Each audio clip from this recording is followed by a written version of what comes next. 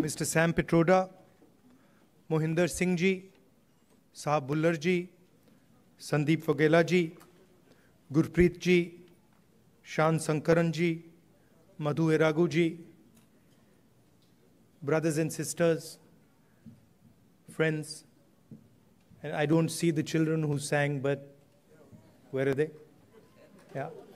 I'd like to welcome all of you and thank all of you for coming here, and also thank the wonderful children for the song they sang. It was sung very movingly and very well.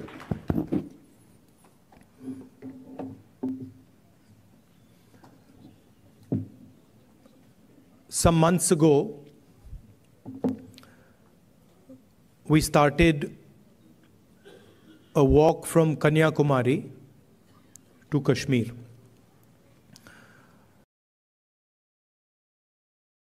Prior to walking, we were finding that the normal tools that we used to use for politics, conversations like this, public meetings, was simply not working anymore. All the instruments that we needed to do politics in India, they were controlled by the BJP and the RSS. You know, people are threatened, cases are put on people, agencies are used on people. So we also are finding that in some way it had become quite difficult to act politically. And that's why we decided to walk from the southernmost tip of India to Srinagar. And when we started,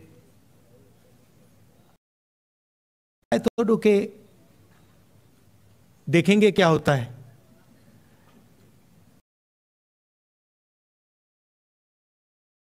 After 5 or 6 days, we realized that actually walking 4,000 kilometers is not an easy thing. You know, and I had an old knee injury that started to act up. So I said, now I'm in real trouble because there's no choice. One has to walk, and I'm having quite a lot of pain. And then quite a surprising thing happened. I started noticing that after walking 25 kilometers is more than half a marathon. So after walking 2-3 weeks, every day 25 kilometers, I suddenly realized one afternoon that it's strange, but I'm not feeling tired at all.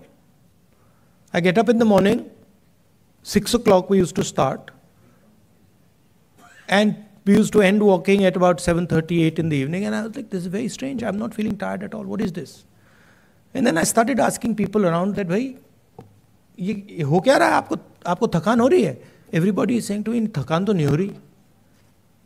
It's very strange. We're not feeling tired. So I started to think about it, and I realized that actually what was going on was that it was not us that was walking. It was India that was walking with us. Right? And the large mass of people who were coming, all religions, all communities, everybody, kids, they were creating an atmosphere of love and affection where nobody was feeling tired.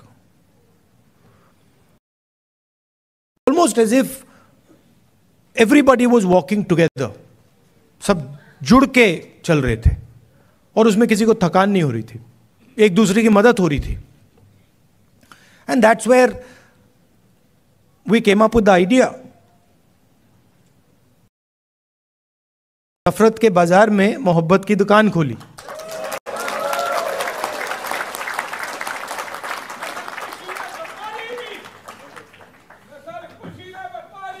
Welcome, welcome.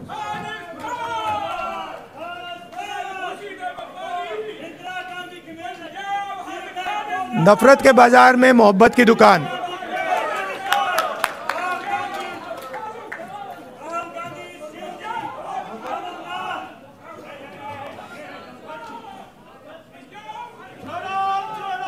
Bharat जोड़ो।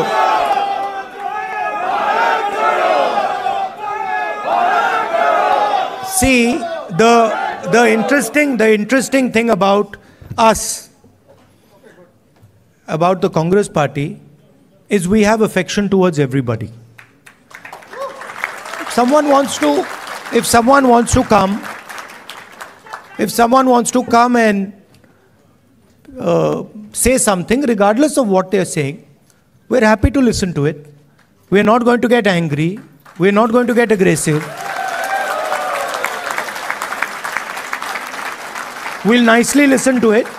In fact, we'll be affectionate to them. We'll be loving to them, because that's our nature.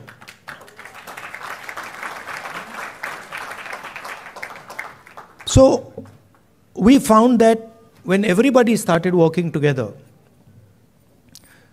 completely different type of energy started coming. And I noticed that the government tried everything. मतलब जो भी उनमें ताकत थी, उन्होंने यात्रा को रोकने में लगा दी। टीवी से उतार दिया, पुलिस को यूज किया,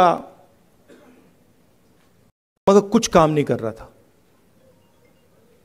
और जो यात्रा का इफेक्ट था, वो बढ़ता जा रहा था।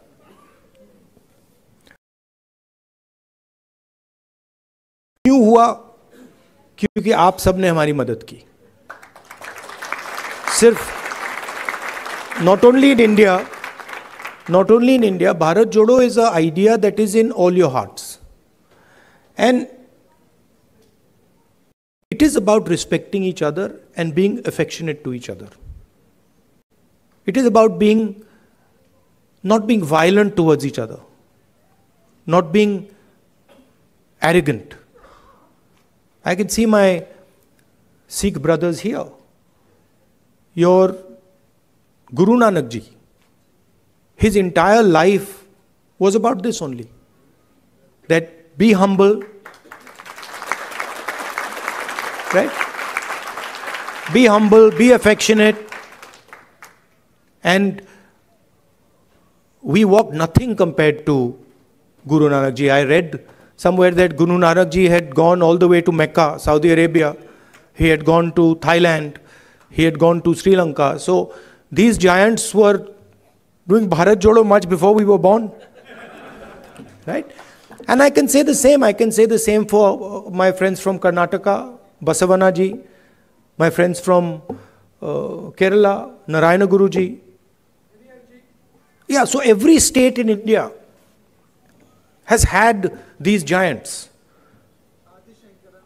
Adi Shankaracharya, everywhere. I mean, and every single one of them said, listen to each other, be respectful, not just of your own religion, not just of your own language, not just of your own culture. Be respectful for all cultures, all religions, all languages, because they are in fact the same.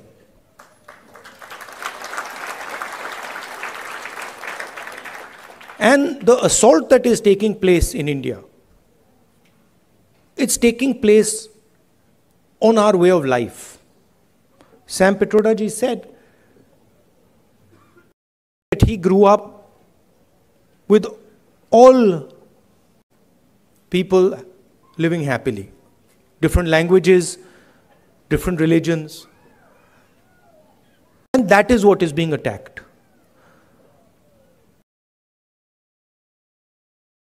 Also, the tradition in India, and again something leaders like Guru Nanak ji, Basavana ji, Gandhi ji emphasized, was not to be under the impression that you know everything.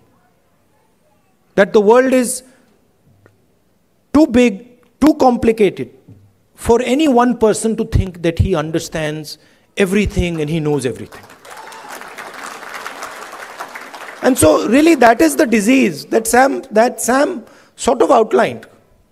That is the disease, that we have a group of people in India who are absolutely convinced that they know everything. In fact, I think they think maybe they know even more than God. They could sit down with God and have a conversation and explain to him, about what is going on. And of course, our Prime Minister is one such specimen.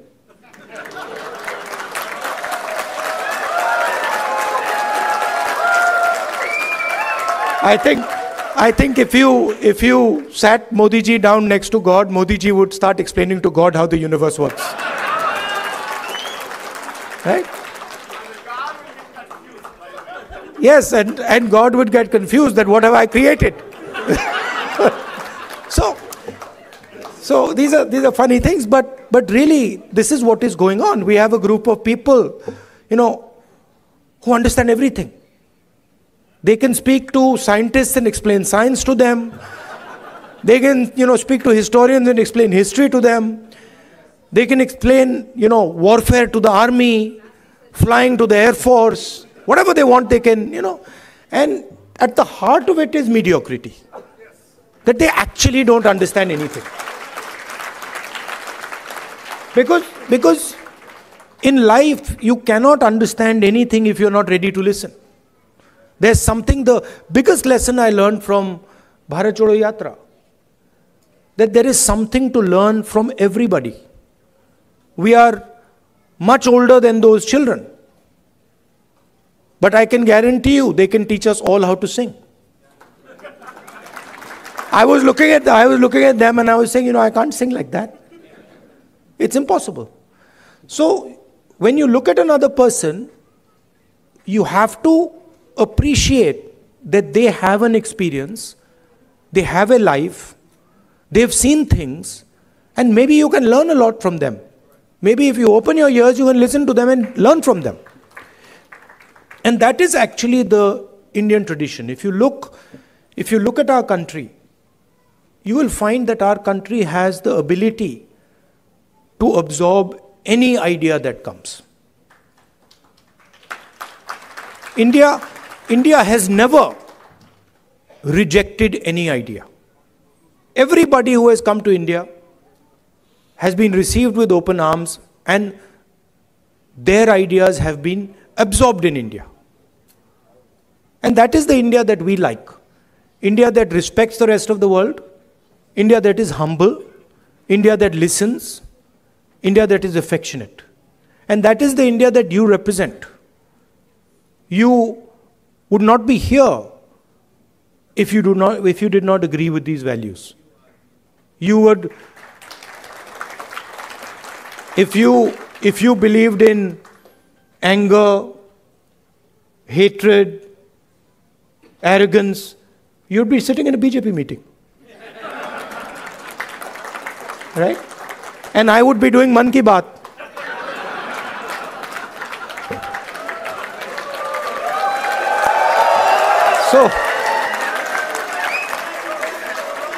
So thank you very much for holding up the Indian flag in America, showing the American people what it means to be Indian, respecting them, respecting their culture, learning from them, and also allowing them to learn from you. You make us all proud. When we think of our country, you're all our ambassadors. When America says Indian people are extremely intelligent, Indian people are masters of IT, Indian people are respectful, all these ideas that have come, they've come because of you and because of your actions and your behaviors. So I thank you very much for that.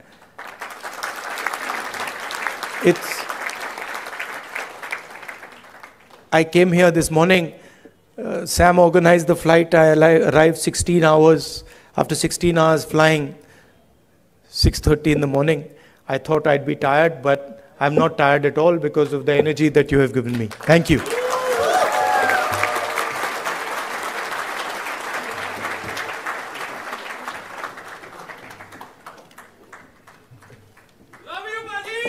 Love you, love you. Now they've asked me to answer your questions. Yes. See that few questions. That also would not happen in a BJP meeting. Yes. No questions there. Okay. Only answers. Thank you. Yeah. Thanks, everyone. Could you please sit down? Thank you. Thank you. So we have many organizations which support. 4 or 5 questions. Yes, sir. Okay, quick. Yes. Or opinions. It doesn't, whatever. Yes. Yeah, but So when we you have. ask people questions, they automatically assume opinion is included. Yes. So we have women who played major contribution for this program to be successful. We have women empowerment organization which helped us to make this event successful. So they have a question specific to women, and I would request Ms. Jhansi Reddy garu to ask that question. Mic. Just give me the other mic. Welcome, Rahul ji, for California.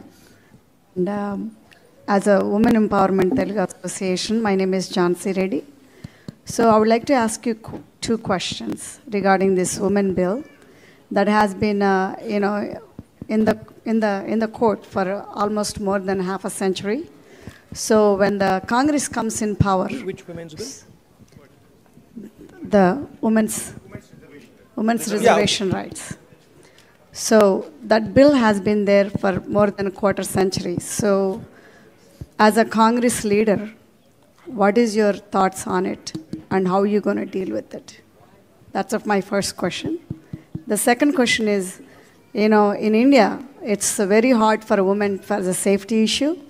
So what are we going to, offer our next generation of the girls in India? Thank you. So on the women's reservation bill, we are committed to that. We wanted to pass it in the last government, but some of our allies were not too happy with it, and they didn't give us the support for that bill. But I'm confident when we come to power, we'll pass that bill. I think part of the answer to your second question lies in the first question.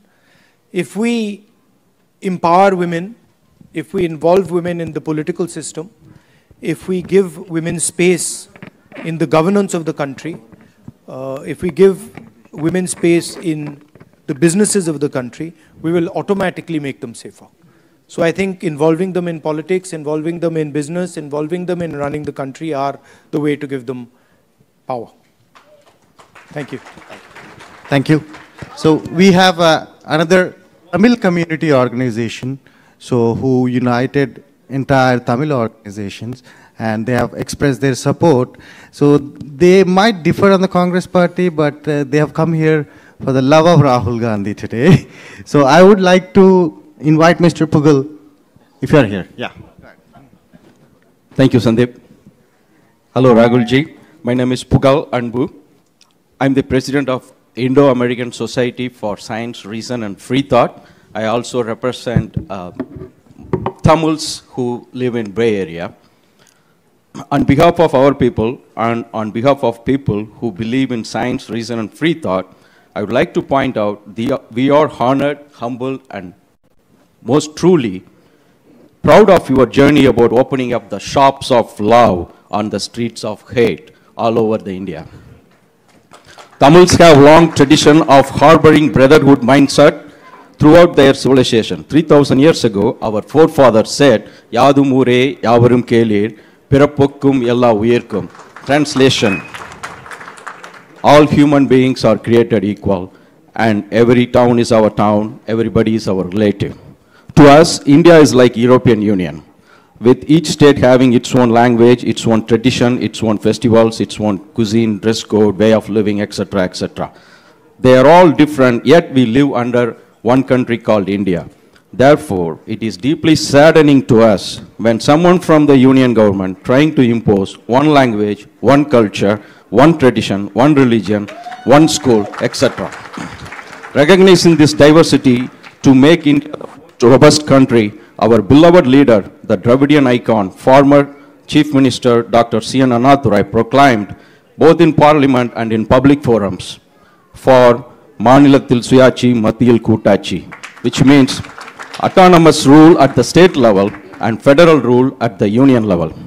Dear Rahul Ji, you have studied in America and you have traveled within United States extensively, and you know much better than anyone else in this room that America is the best example of federalism. Each state has its own constitution, its own Supreme Court apart from federal laws. Whereas in India, Congress party did have its own share of problems in the past, but the times have changed. The new thinking has emerged, and you are the epitome of the new thinking. You are the beacon of hope and the streets of hate in India.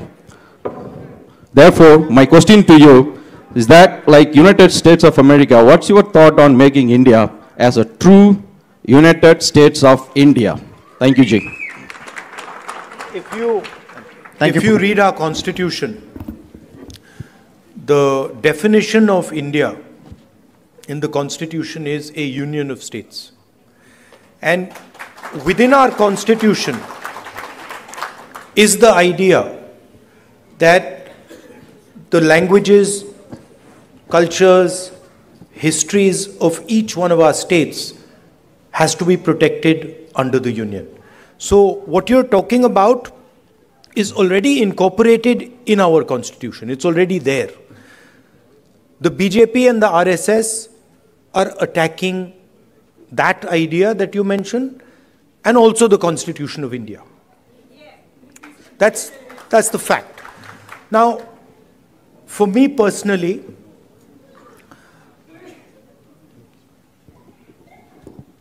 I understand that the Tamil language is more than a language to Tamil people. Right? It is not just a language. It is their history,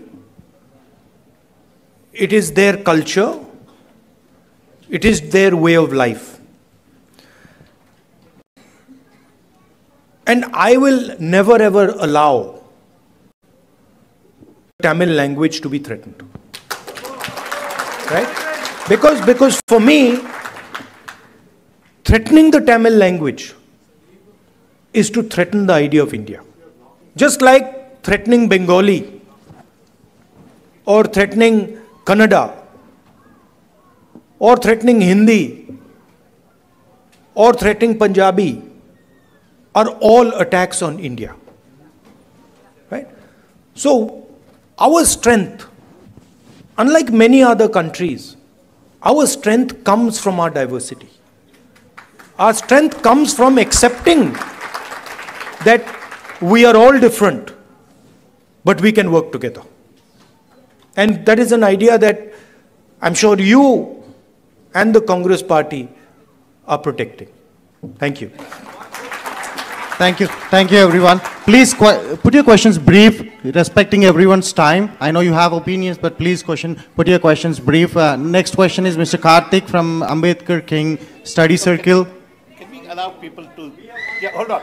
Yes. These are, please appreciate these organizations have put together this amazing event. There are Telugu, Tamil, Kerala, Kannada, all are together to make this event successful. Respect those organizations. Thank you. We'll do. We've got 5 questions, don't worry. There's more than enough. We can add a few also if you want.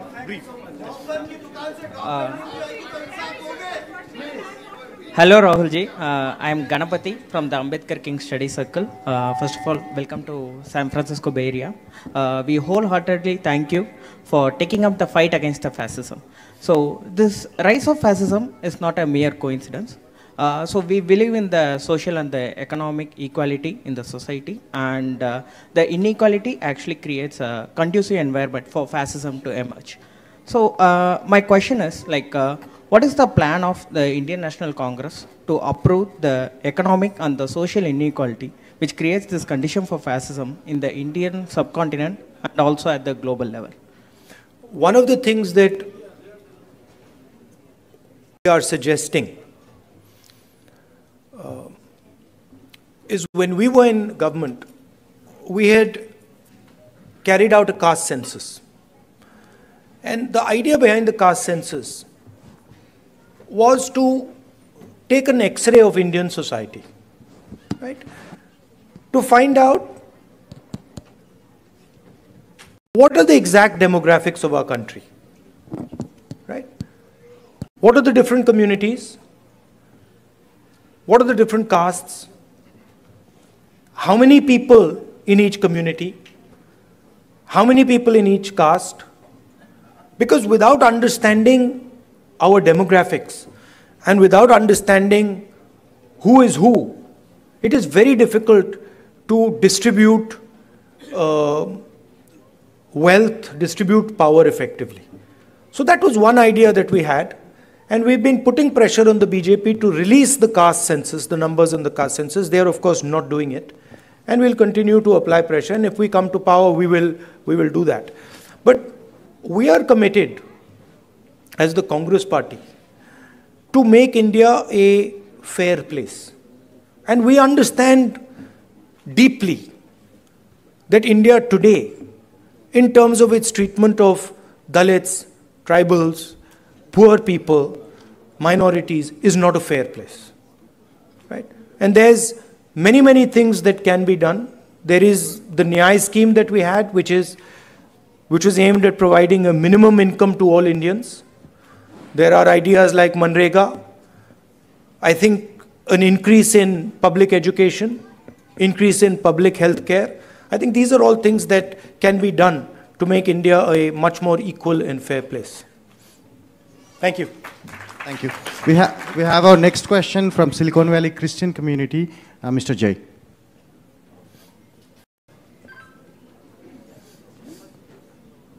Rahulji, now the Parliament Lok Sabha seats are increasing to 888. What's your take on it? There's a proposal that Modi ji is actually working on. It is going to entirely be based on population. It is going to tilt, the orientation towards the highly populous states, getting more and more lion's share of the revenues and everything. So how is it going to change everything? Minorities are going to get even more depressed. Majorities are going to be, making everybody vulnerable. So what's your take on it? I'd have to look at exactly how they're thinking about doing it.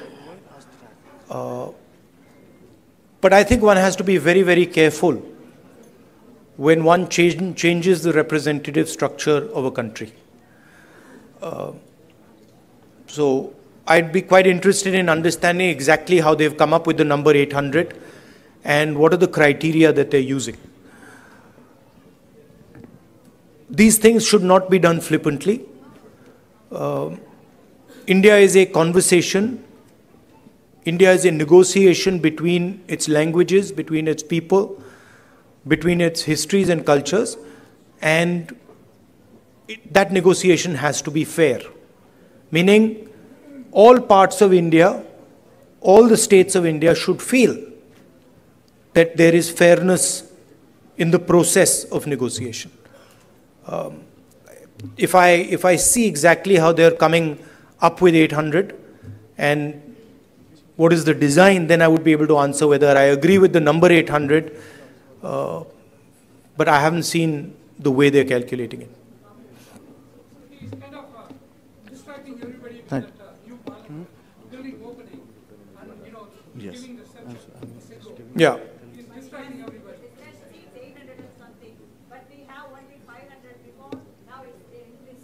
Yeah, but it depends how the ratios change. Yeah, it is currently based on the population, but you'll have to see how the ratios change. I think the Parliament House, these are distractions. The real issues in India are unemployment, price rise, spread of anger and hatred, a crumbling education system, price of education, price of healthcare. These are the real issues. BJP can't really discuss them, so then they have to do the whole scepter thing. Lying down and doing all that. So. Aren't you happy I'm not lying down? Thank you, thank you. One more question from Bay Area. One more question. भैया One more करेंगे question. भैया मगर disturb मत कीजिए ये One more question. हाँ, So this करेंगे, is from the Bay Area Muslim community. Please Insaf respect the करेंगे। community. One question from the Bay Area Muslim community. This is Mr. Mohammed Khan. Please go ahead.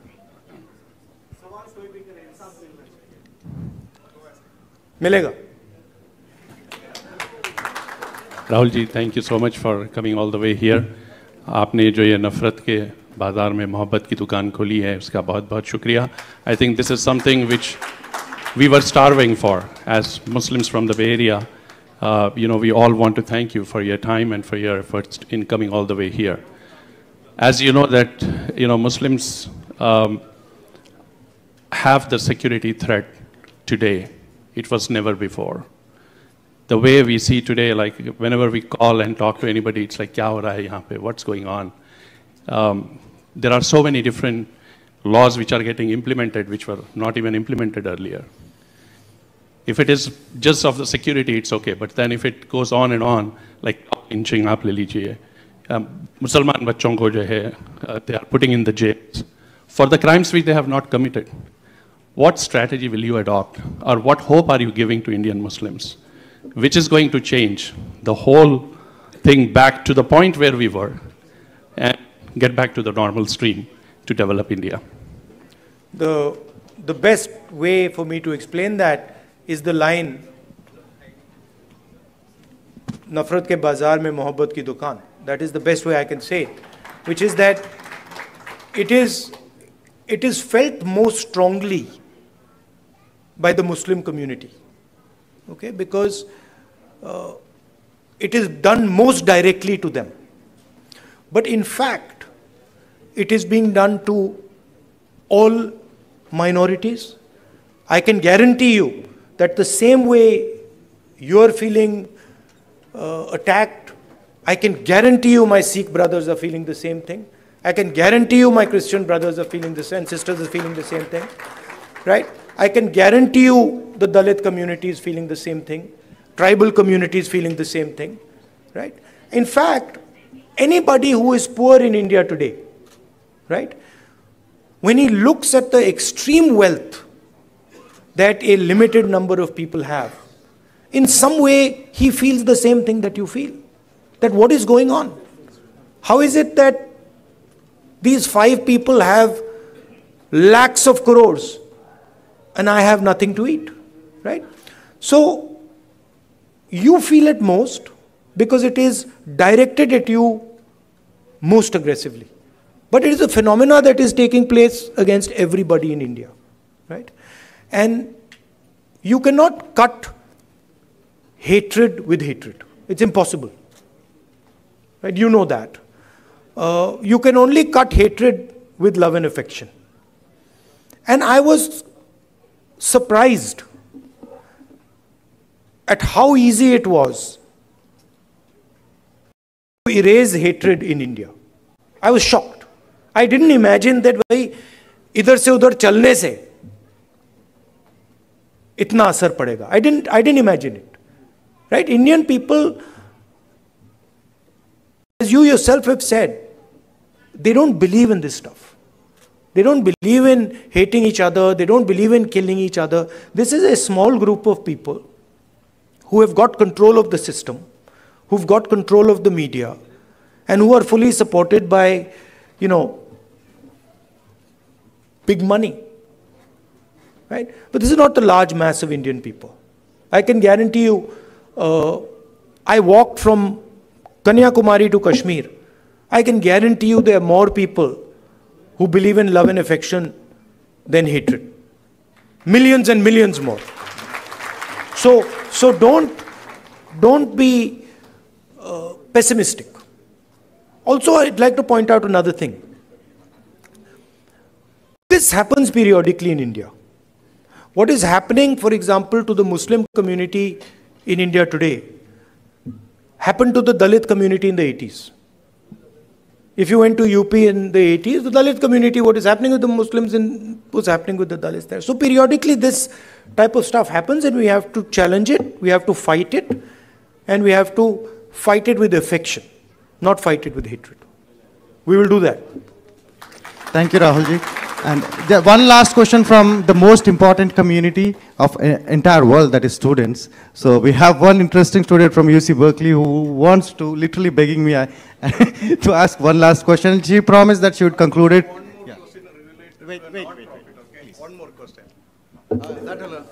Welcome, Rahul sir, and thank you so much for your win in Karnataka. You've made a lot of people very, very happy. We've literally cried tears of joy, so thank you.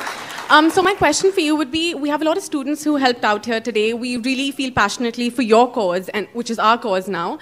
But what would you say to us? We want to go back to India. We want to represent our country, but we see how the athletes, the youth, the wrestlers in recent times are being treated. It's very undignified. We feel very discouraged. So what would you say to us to kind of bring the sense of wanting to go back out there for our country? Yeah, please realize that there's a huge distortion. India is not what the media shows. The media likes to show, a particular narrative. It likes to promote a particular narrative. That is actually not what is going on in India, right? It was very clear to me in the Yatra. It's in the media's interest to project these things. It helps the BJP, right? So don't think that everything you see in the media is the truth. And as a young person, your country needs you, right? And your skills and your energy will be very useful to your country. So if you feel like going back, do go back and help out. Thank you. Thank you, Rahulji. Thank you. And I picked up Rahulji somewhere in the morning, 8 o'clock. It's 8 o'clock. So please. 1 minute. So let me conclude it, right? He's a normal human being like us. He's not superhuman. He's a normal human being. Please, 1 minute. Let me thank the organization. So last question, I like the question, which is, what do I suggest that you do? Right? Yes. You are all ambassadors of a particular vision of our country. You believe in humility, you believe in respect, you believe in being affectionate to each other. So do not answer anger and hatred with love and affection. Show them that you're not like them.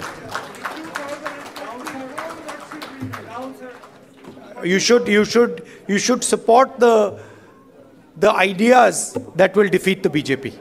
Thank you very much.